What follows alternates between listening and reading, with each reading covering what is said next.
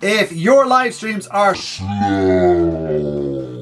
there's lag, get away, and there's very little interaction with your viewers, chances are that your live stream software isn't up to scratch and it's killing your computer. So if you want to have super fast live streams that look great and have much more interaction with your wonderful live stream viewers, then StreamYard is here to help. In this video, I'm going to give you the complete guide on how to set up StreamYard, get your live streams streaming to the world. Whether that's on YouTube, Twitch or Facebook, or if you want to multi-stream to YouTube, Twitch, Facebook, LinkedIn and a host of other platforms all at the same time. And if you want proven strategies to grow your live streams, then make sure to stick with me all the way to the end as I give you a bonus to grow your streams. So let's jump in. Okay, to get your StreamYard account, simply click the link in the description below. Click on the Get Started link and then just pop in your email address, click on Get Login Code and it will send you a code. Once you've logged in, you have a very simple interface. On the left hand side you have broadcasts, which is where you will set up your live streams, which will come to in a minute. You will have videos here, which is where you have the recordings of your previous live streams. Destinations is where you can send your live streams. And members is where you can add team members in there to produce your shows. So to set up your live stream, we're just going to click on the Create button here. So you have two options. One is to live stream itself, or you can actually stream a recording that you've done before. So we're going to select live stream. And then you have your destinations here. Now, if you don't have any destinations, you simply can click on the plus button here, select whether you want to go to a Facebook page, group, profile, LinkedIn page or profile, YouTube channel, Twitter, Twitch, hop in, or you can pop in a custom RTMP link in there and that will connect to whatever platform you want. So select whichever one you want. Then log into the account and then that will appear here. So I'm going to select my test account here, which is David Walsh Consulting. And so I pop in the title of my live stream. Okay, I can pop in my description. Now under privacy, this allows me to select whether I want public, unlisted or private. So if you're familiar with YouTube, you'll know that I can have it unlisted, then anyone can see it as long as they have the link. Or if they are private, then I have to add them manually to the live stream with their email address so that they can view the video. So I'm going to select unlisted. Now I can go live right now and then click on create broadcast and it will go. Or if I want to schedule, which is a much better option and a much better strategy to get more views on your live streams. And speaking of better strategies to get more views, if you want to get more views and grow your live streams, then make sure to stick with me all the way to the end as I give you the proven strategies to do so. And if I'm going to schedule my live stream, I want to upload a thumbnail image. Here's one I made earlier for one of our VidGrow shows. I can add that there. I can resize it if I want. If I need to, I can rotate, click on apply, and then I can select the date that I want to go live. So I can select, say, the 23rd, and let's just make it 6 p.m. Click on create, and now that's connecting to YouTube. It's setting that up, and there we go. We're all set up on YouTube. It's scheduled to go out on the 23rd at 6 p.m.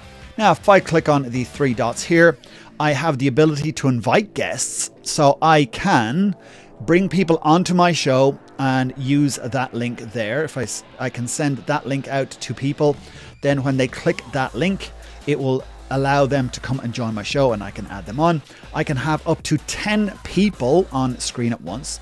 Now you can invite more, but you can only have 10 on the screen at any one time.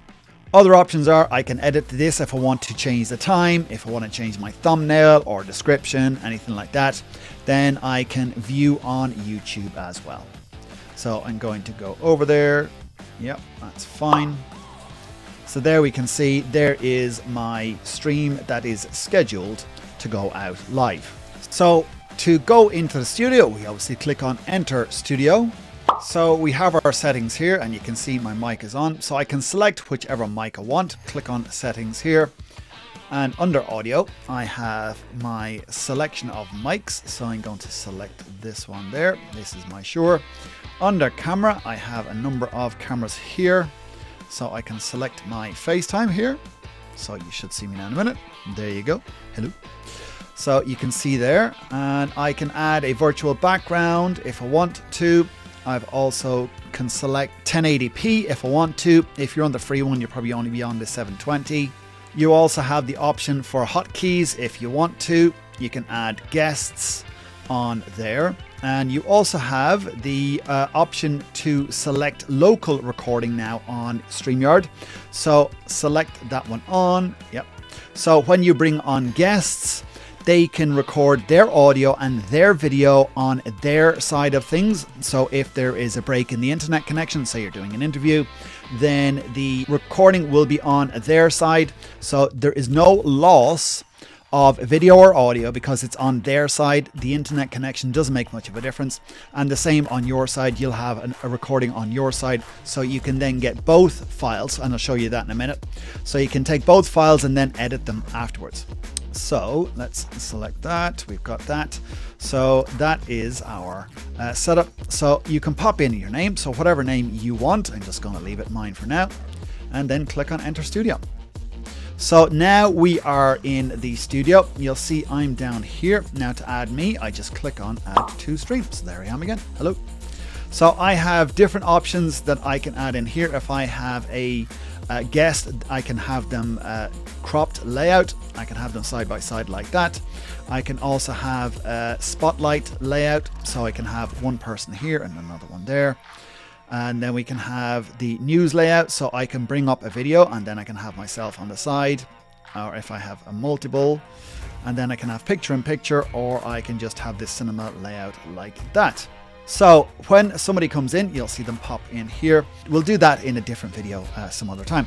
So to mute yourself, obviously click on mute. I can stop camera as well. So that will bring up my icon, which you can set in your settings. Under present, I can add I can take some slides. So I can take slides from Google Slides, or I can add a keynote or a PowerPoint presentation there. I can also add an extra camera. So if I wanted to do an overhead shot, I could do that there. So I can select another cam there. So I've got my camera here. Hello, that's me on that camera there, and I can add that. And you can see there that I can switch between them. So I can do my crop like that. So I center myself better. Then I can add myself in that way, and I can then move that over like so. If we had a presentation, I can add that there. So you get what we see there. So you'll see exactly how that works. So I can remove myself like that, and then it's back to me and my webcam. The other thing as well is that you can add video files here. So if I have a video file that I want to play, then I can upload that to my video, and then I can play that in this setting here. As I've seen earlier, you can add in people to your live stream. Just give them this link and you can have up to 10 people there. And if you have any guests that you want to just get rid of, you just click on stop camera and they're gone. So if we want to go over to the right hand side and what these mean here. So in our comments, this is the comments that are going to be on our video. So if we go over to our scheduled video here and add something there, we can add in a comment and then it will pop up here. So if you have multiple platforms, then you will see multiple links down here, and you can reply to all of them at once, or you can apply to individual platforms, whatever you want. Now, if you've got a lot of comments coming in, you can star them and then it will pop them in here. So these are the ones that are highlighted that you may want to come back later, because you'll have lots of comments coming in here and you might just want to highlight a few that you come back to in a minute. And if you want the hundreds, if not thousands of viewers on your live streams every single time you go live, and the thousands and thousands of comments that come with it, make sure to stick with me all the way to the end as I give you the proven strategies to grow your live streams. Now, if you want to show any comment on the screen, click on show, and then that pops up right there. So that is how you can get some great interaction on your live streams with this feature. If we just take this off, we can hide. So that's how you would show and hide. Very simple. So with banners, you can add banners to your live stream. So these are lower thirds. So we can add more in here. So create a banner. So to create a banner, click on create a banner. And then you can select from the different ones that you've got. It's like, hello there. We can have this scroll across the bottom if we want, and that becomes a ticker. Click on that. And if we show that, you'll see that this then scrolls across the bottom of our screen. So I can also have my name pop up there. I could also have a call to action, something like that. And the look and feel of this, we will come to under brand in a minute. So you can have two different types of banners. You have a lower third, call to action, or you can have a scrolling one there. So let's just hide these like so. So to set your branding, go to brand here. So I've selected my color. You can select any color that you like, any color under the rainbow. So if I wanted that instead, I can pop that there. Or if you have a 6-figure hex code, you can do that. So mine is CC1234 like so. And I have 4 types of themes. One is the bubble. Then we have classic, then we have minimal, and then we have block. So if we select bubble, go back to our banners, show my name, there we go like that. Go back to brand, I can select classic, that's what that looks like. I have minimal, and then I have my block. So you can then just create your banner and then see which one you prefer out of these, and then you can play around with your color here as well. Now you can also pop in the name if you want as well. So if I take this off, it'll show my name down there. So if you want to have that for your guests, then you can have that there. So as it says, don't want your name to appear in the bottom of the screen, feel free to hide it. So you can just hide that like so. You can add logos, so you obviously get the StreamYard one, and you will have this on your free account. If you want to remove it, simply just get one of the paid subscriptions. And to get the best price for a subscription for StreamYard, make sure to click the link in the description below. To add a logo of my own, I click on Upload Logo and then select the image and it uploads there. I have also overlays as well. So if I have a PNG transparent image, then I can upload that. So that's 1280 by 720. Simply click on Add Overlay and then that will go up there. Now I can add clips as well. So if I wanted to have a countdown clip like so, I can add my clip there. Now these clips need to be less than 10 minutes and under 200 megs. To add it, I simply click on Add Clip, upload my video, and then that will appear here, and then I can show this or hide it as I want. Now this is a great feature here. I use this on my live streams. I could just remove this.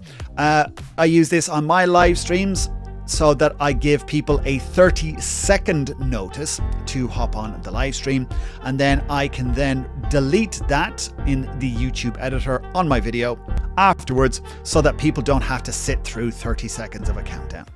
I can add a background as well. If I want to, I can upload my background there, which is good when you have multiple people on your show and you want to have a nice looking background for there.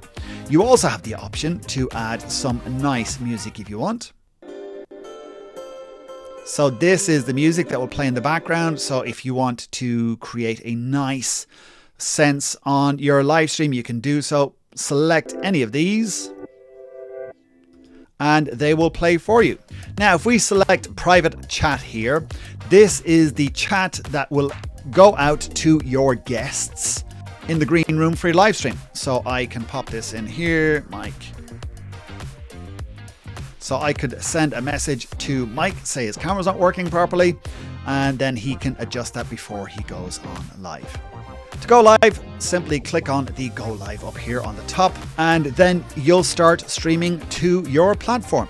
Now, once you are done, your video will appear in the Videos tab here. So you can see here are ones I've done before. Here's a tester I did. So I can download these if I go in here, and you'll see there is my countdown. So I can download my video, I can download my audio, And when I have multiple guests, I will have separate video and separate audio for them when we select the local video option. You do have the ability to trim this. Click on trim here, and then I can, as I said earlier, I would remove the that bit there, so I can trim off my countdown, go to a point where I'm looking at the camera right there, then I can select that there, and then I can save as a new video, then give it a name and then save it. So you can even do quick edits in here and then download that video to your hard drive or upload it to YouTube as a separate video. Where are you going to stream first? And what are you going to stream? Let me know in the comments area below, as I'd love to know what platform you're streaming on and what you're streaming. Now, I promise you a bonus to help you grow your live streams. Those tips and strategies are on this video right here.